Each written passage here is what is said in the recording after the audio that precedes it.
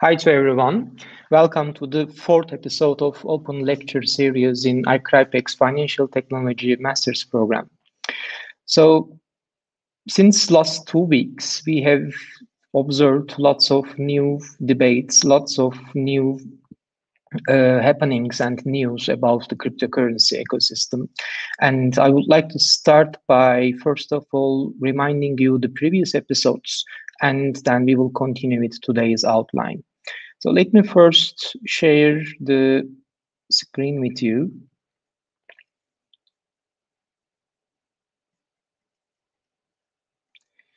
And immediately you will remember that in the very first episode, we had focused on wallets. In the second episode, we have focused on the categorization of crypto assets.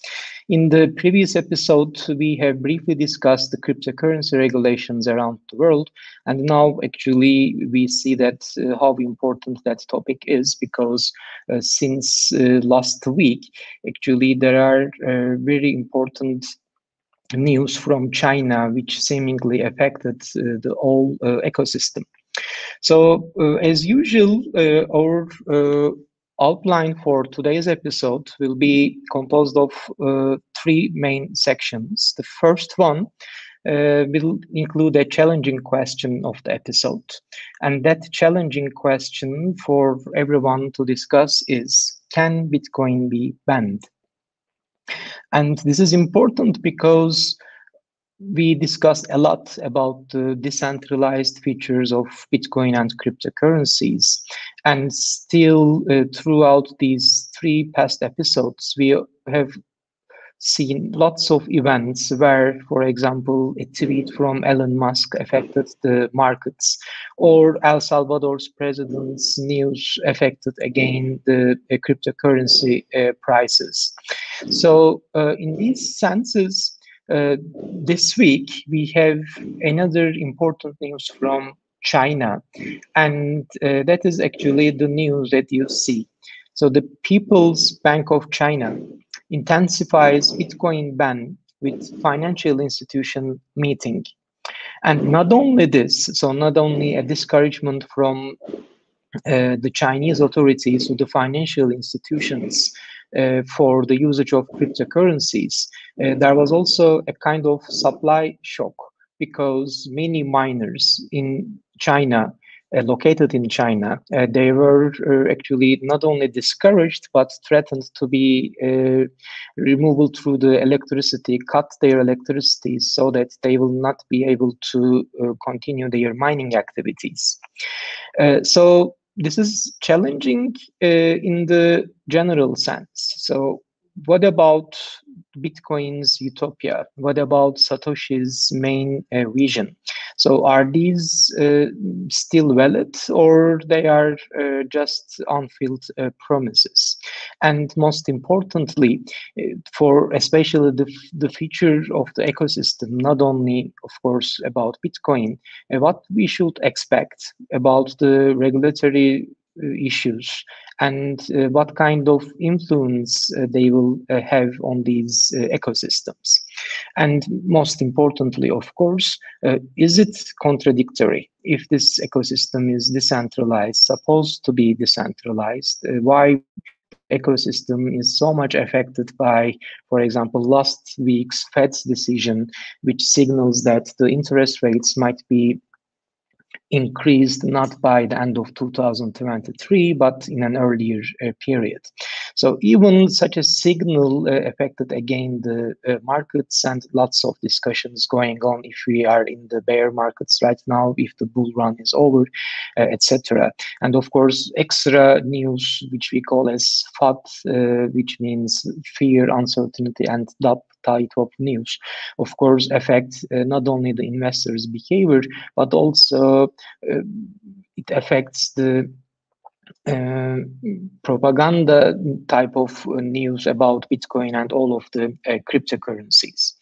So to be consistent with these news, we thought it would be nice to have an overview about Bitcoin's history and some projections about its future. And since, of course, now we are in summer and all around the world, the normalization is everywhere, meaning that probably many of you are watching this offline, but not in a synchronous manner. So in this sense, we plan to have more relaxed lectures throughout the semester, and beginning from September, more technical details will be provided. So in that manner, today's lecture will be focusing on more the storyline type of information about Bitcoin and cryptocurrencies. So this is the main white paper of the Bitcoin that everyone should have a look at if you are interested in these topics. And I think the title describes it perfectly. So Bitcoin is designed to be a peer-to-peer electronic cash system, nothing more, nothing less. So nothing more is important because many people sometimes put lots of emphasis on its price, and this is actually misleading. So Bitcoin is not an instrument to make people wealthier. It might be the case for the speculative market structure, but no one should forget about its description, because the judgment of Bitcoin's success should be through that criteria. Could it fulfill this function? Are people using Bitcoin as a peer-to-peer cash system? So, well, definitely yes. I mean, many people are using Bitcoin for transferring a value. On the other hand, due to the hype, due to the speculators, of course, the price of Bitcoin is fluctuating a lot. But this is due to demand side mainly, due to the investors who are believing that the Bitcoin's price will be huge in the forthcoming years, or some people are just checking these cryptocurrencies with the hope of being rich as soon as possible.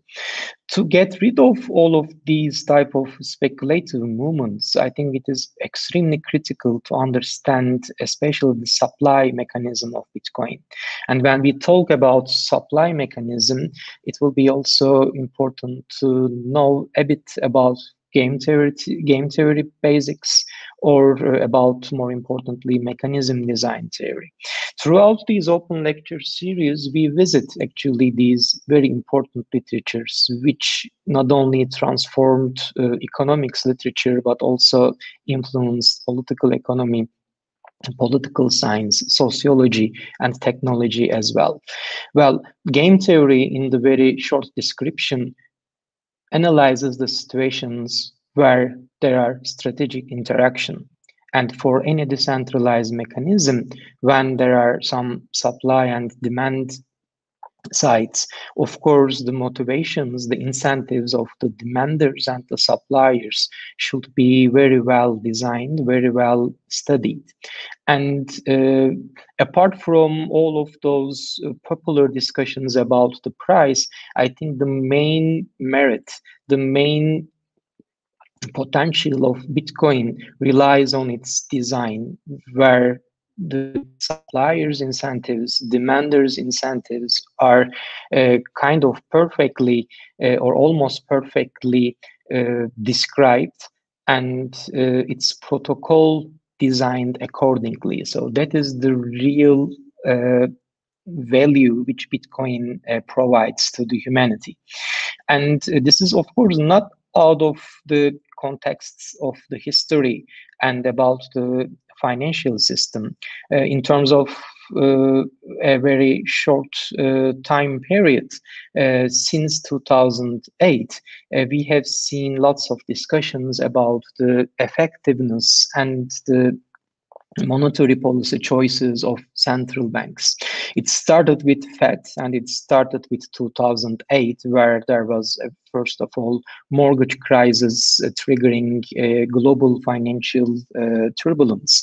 But to have an exact connection and to clarify that if everyone is just speculating that Bitcoin is kind of a protest instrument to the traditional financial system, this is an interpretation, or are there any underlying reasons where we should think so?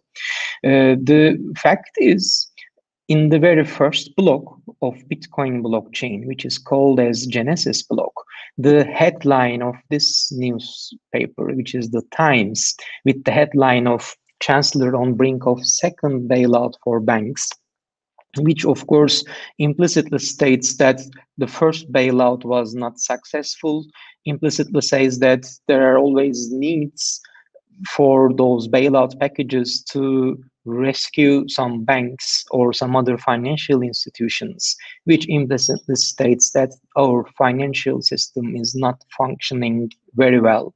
So that is actually coded in the very first block of Bitcoin blockchain. And this is among the most justifying reason why people think Bitcoin not only as a kind of innovative product, but also it's a protest product, because it not only criticizes the existing financial system, but it actually contributes to the functioning of a new financial system, an alternative financial system. So that's why the title of Bitcoin, and to understand it, not read more, not read less, is so critical. So Bitcoin is designed to be a peer-to-peer electronic cash system, where in the traditional one, with the control of the central authorities, things are by definition not and cannot go very efficiently in this globally engaged world. And another important remark through the timeline is actually by 2020, in May 11. So in May 11, 2020, the halving happened. So halving operations are again about the supply mechanism of Bitcoin. So Bitcoin's design is not only for uh, transferring some value, but it is designed to be a currency. And in that sense, one of the main problem of all world currencies is, of course, inflation.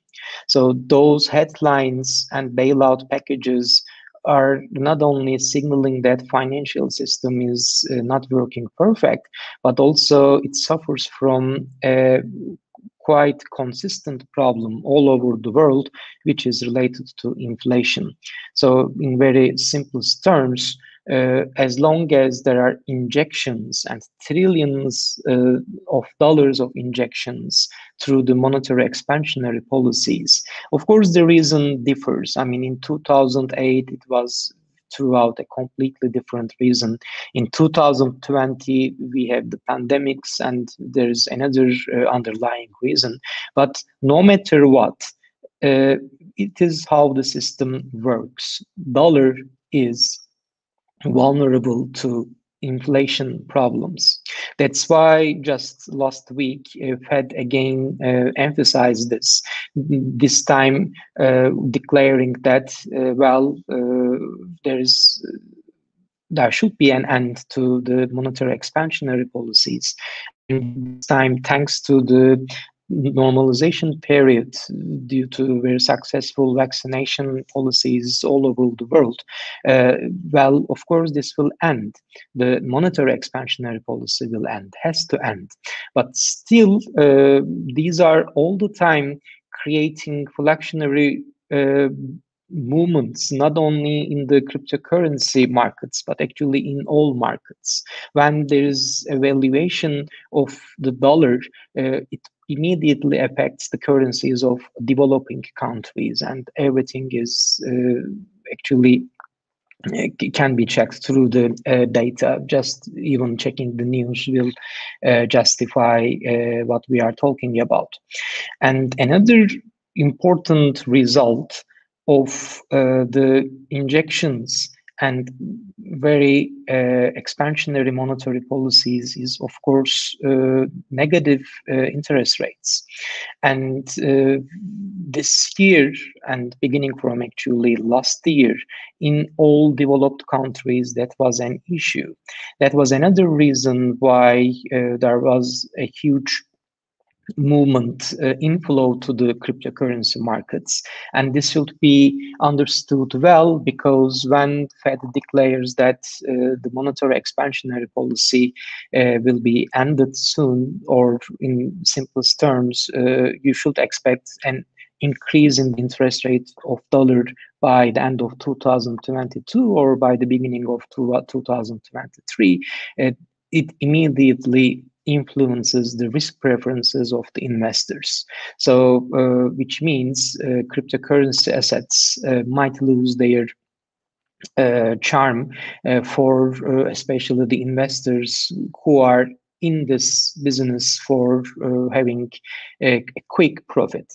So, in this sense, to be critical for the prices or the cryptocurrencies, everyone should take into account of, again, the white paper.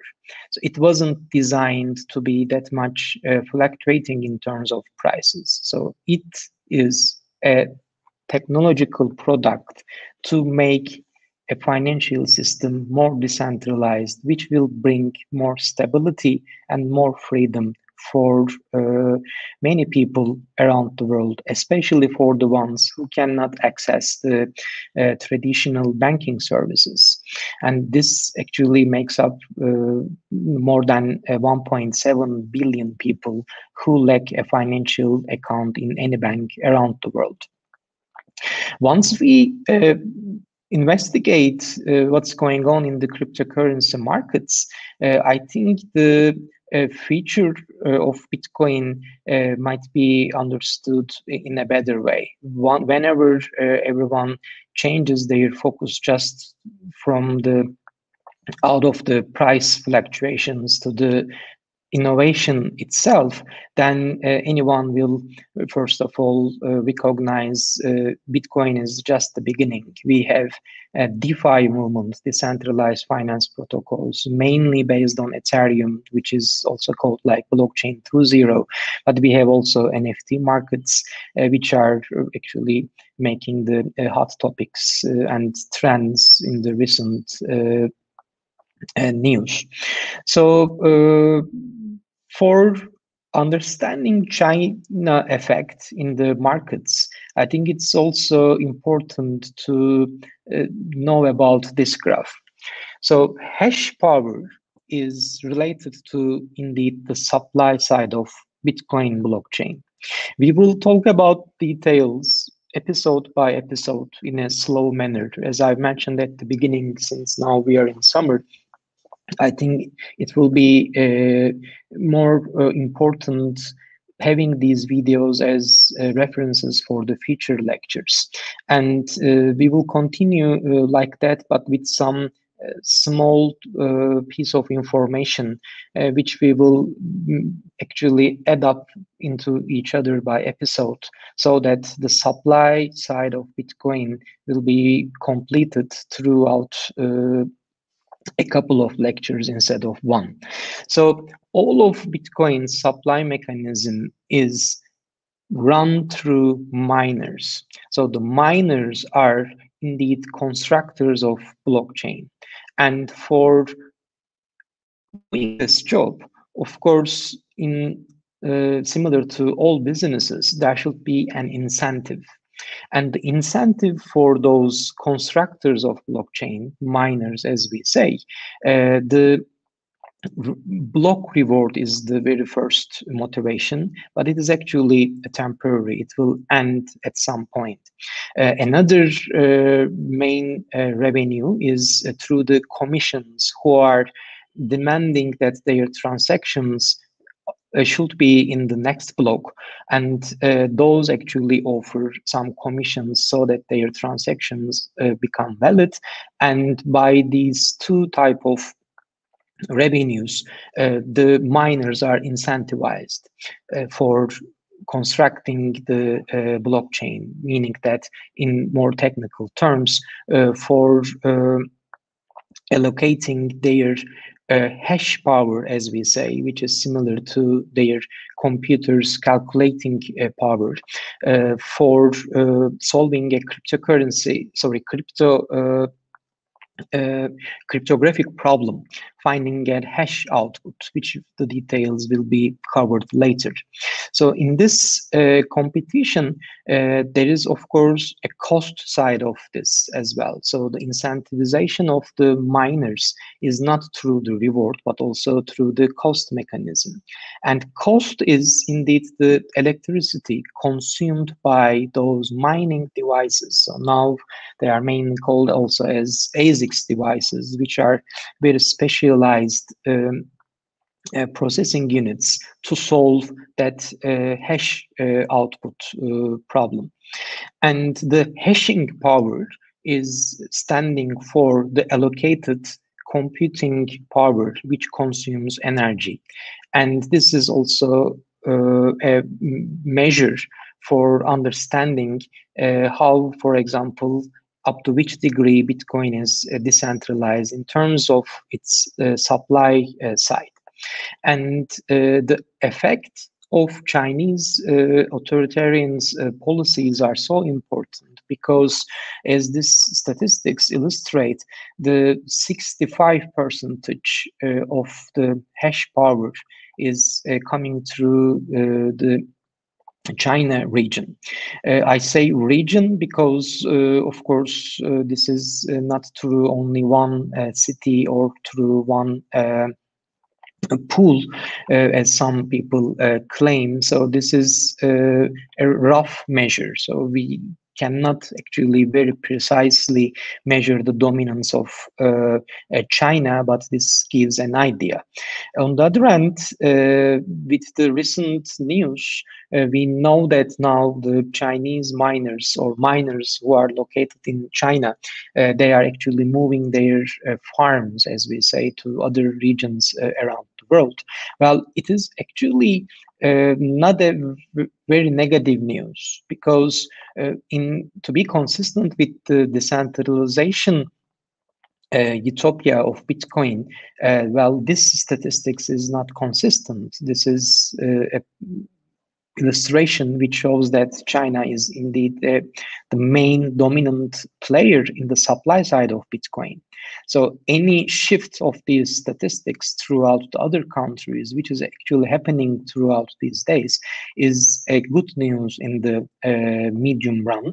But of course, in the short run, we see very fluctuating price movements throughout these days.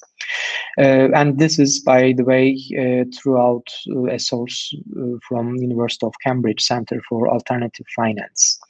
At this moment, to give you a rough idea about the feature of Bitcoin, where you can check through some data sets, I would like to share these three websites. The first one is actually about the nodes. So these nodes are, to be precise, not miners. So these nodes are like the copies of blockchain in their computers. So this shows that now roughly there are more than 6,000 nodes active at this moment. Of course, there are some of them which are not active now. Approximately, it will be not wrong to say that roughly we have 10,000 nodes of Bitcoin blockchain, kind of 10,000 copies. So it doesn't matter one of those nodes are not functioning from today to tomorrow. It doesn't matter if one region is completely dark in this picture. As long as there are some nodes, even a few nodes, the Bitcoin blockchain will continue functioning.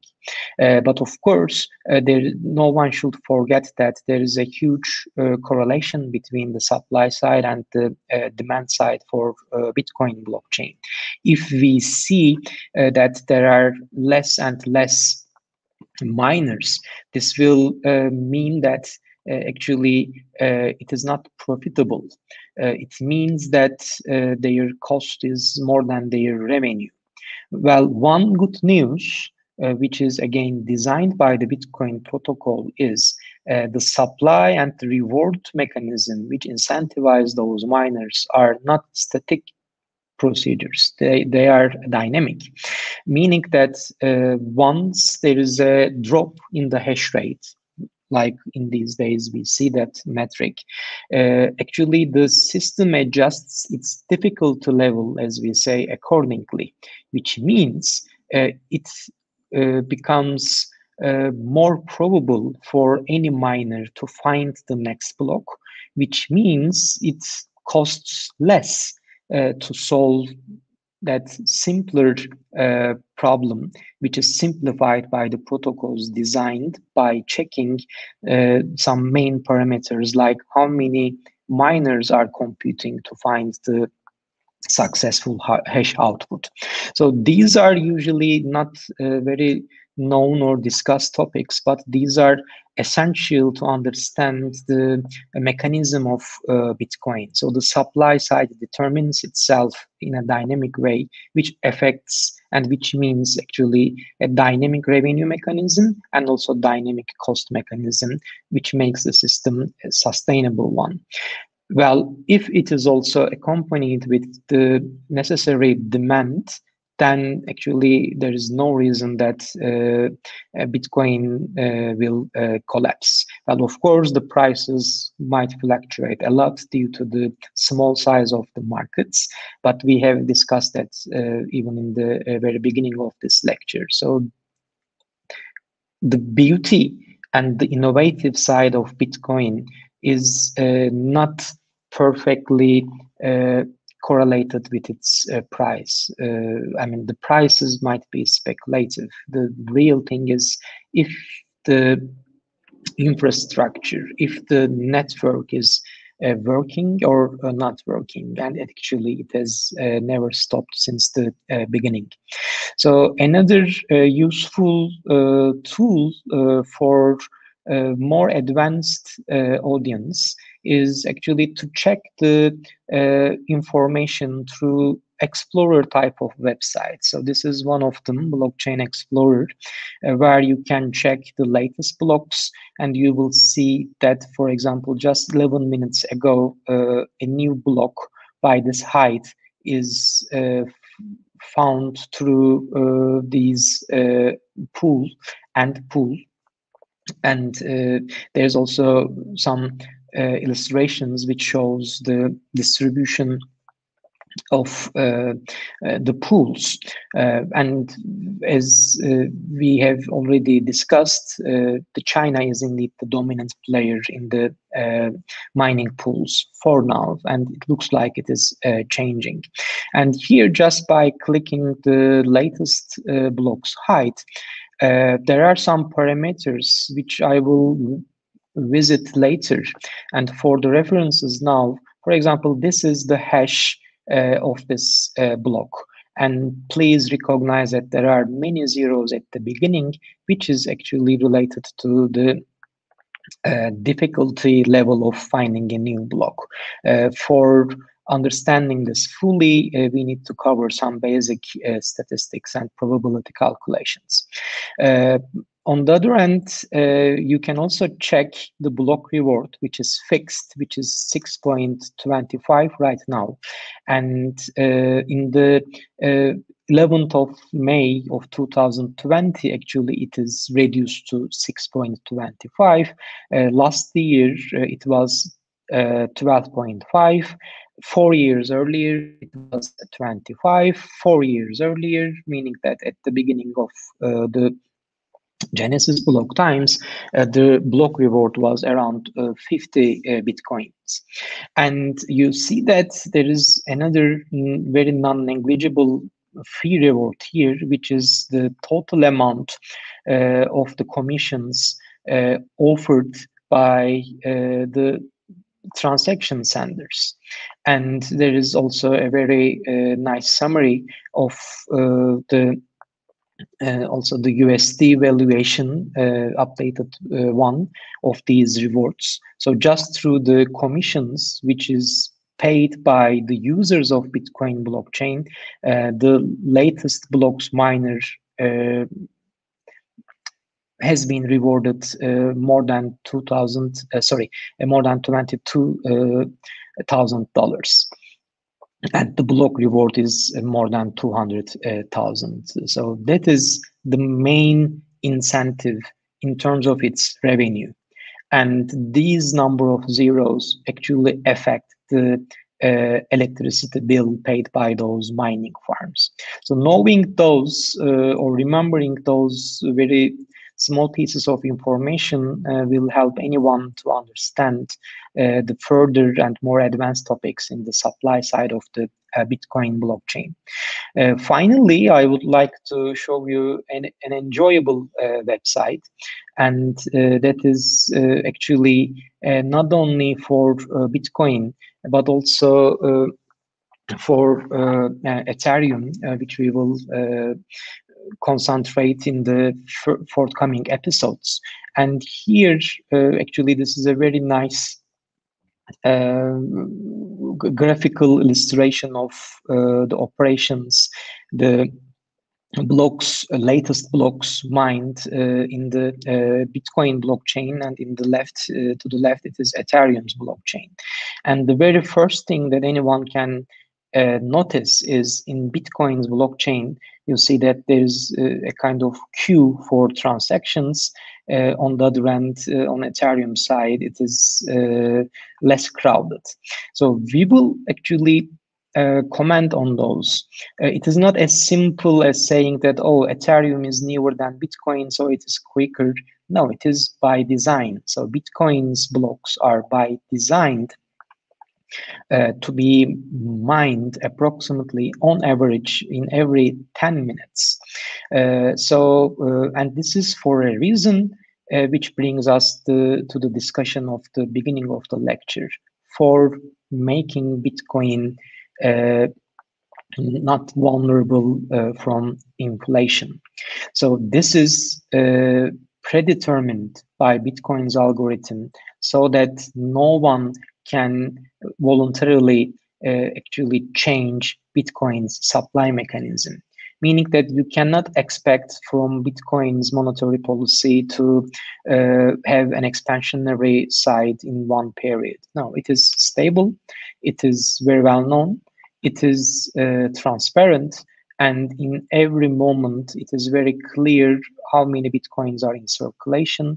In 4 years' time, everyone can be clear how many Bitcoins will be in the markets. And actually, probably, as you know, or now as everyone knows, there is actually total supply limit for Bitcoin. So there will be no more than 21 million Bitcoins, which is another parameter to protect Bitcoin against inflation. So, as I mentioned, since now we are in summer, I would like to stop for the informational content here. For, again, more advanced audience, there are some metrics where you can check, and you can also have a better understanding about the markets. So through the website that I have shown you, through the blockchain.com, you can see the updated hash rate. And this is a combination of the effects of the China news and also Fed news, that now the Bitcoin total hash rate is at the yearly lowest level, which is an important metric, which indicates that in the supply side, there is kind of a shock right now. And also, for covering the latest news, it is important to notice that, for example, although China side is banning those mining farms. In actually Nasdaq recently, a Canadian miner, a company, Bitfarms, has been listed, and now anyone can trade the stocks of those minor companies. And this is just the beginning, actually. There are some others already received approval recently, so that it looks like indeed we will see a shift in this distribution. So there will be less dominance of China in the miners side, and we will have a more homogeneous distribution. So one final remark, everyone should notice that there's a correlation of two important facts which affects China policy, Chinese policies. So the first one is this: China is now the first country which has a working CBDC, central bank digital currency, digital yuan. And we will see more and more news about digital yuan, which of course will have also political economic influences around the world. And it looks like the Bitcoin and the other cryptocurrencies are kind of interpreted as rival products to digital yuan by the Chinese administrators, although it should not be the case, which we have discussed partially, and we will be discussing that the real instruments that can be compared with CBDCs will be digital currencies designed and offered through technology companies. A recent one is DM project by Facebook. So the real arena of competition will be among those digital currencies offered by companies and CBDCs, which will be on the roadmap of every country very soon. Even now, we have digital euro news. We have some other countries which have their pilot projects for their central bank digital currencies. A second reason for the discouragement and even ban of those mining farms locating in China is the energy issue. We had discussed that Elon Musk's tweet a couple of weeks ago was, first of all, with a huge criticism, but not that much fair criticism for Bitcoin's energy consumption throughout its effect on environment. But we had discussed that actually in the other countries, apart from China, renewable energy sources are also used for those mining facilities. A very recent news is by El Salvador, not only making Bitcoin a legal tender, they are now sharing news that geothermal energy facilities are being used for providing energy to the mining farms for Bitcoin. So the renewable energy is always an option. And also in USA, we have now associations for mining farms based on renewable energy sources. So the recent news about from the China side is in that sense twofold. The second reason is already there are some environmental issues there, and apparently the authorities are trying to eliminate that issue by coal-based mining farms. So far, we have covered the main topics, and please have a look at those resources, because we will revisit them over and over again in the next episodes. Finally, there are some daily metrics, including also some headlines, daily headlines, technical analysis, also monitoring the 24-hour highest volume change for the cryptocurrencies. Trending search, I think this field is also growing. The sentimental analysis or social media supported data visualization and analysis is an important area which is growing every day. And these illustrations are thanks to lunar crash and CoinGecko. And another important news, which indeed shows very clearly how fluctuating and how risky the cryptocurrency markets are. We have discussed and we have seen huge gains in the markets for almost all cryptocurrencies in the bull runs. These heat maps show the 7-day top 50 gainers and losers. And we see that actually in the gainer side, the map is empty, which I think describes itself. So anyone in these markets, especially focusing on price and trading frequently, well, these times are the ones which needs more care. So anyone should be very well aware of those. And that's it. So let me check actually the comment side. Today, actually, we are already kind of out of our time, but if there are some questions, let me briefly mention those. Well, Halit asked that do you think miners leaving China can have a beneficial side as well? Well, fortunately, without seeing this question, we commented on this. I think it might trigger it might trigger a more homogeneous distribution of the supply side for Bitcoin. So it is, I think, also beneficial in the medium run, but through the transition period, we will see and observe more fluctuations in the prices and in the markets. What's your opinion about Chinese miners moving to Kazakhstan? Well, it is a rational action, of course. When there is a ban in one country, and in Kazakhstan, electricity is not that expensive, so it is quite a rational move. What about the ones moving to Florida? Well, it is also important because please remember the just two previous episodes.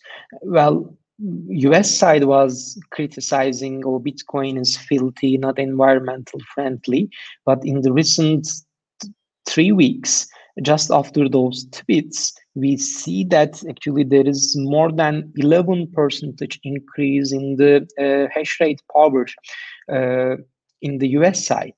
So indeed, it is switching from China to USA, which was quite critical in the social media in terms of the national news. So statistics show that most energy mining consumptions come from hydro. That is true, Ibrahim. Many thanks.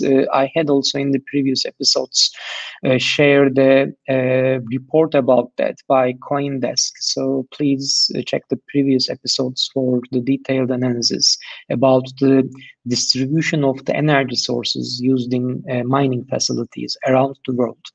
Well, China was indeed the main country based on coal consumption, but in the other countries it is actually not the case, which is another good news for the future of Bitcoin.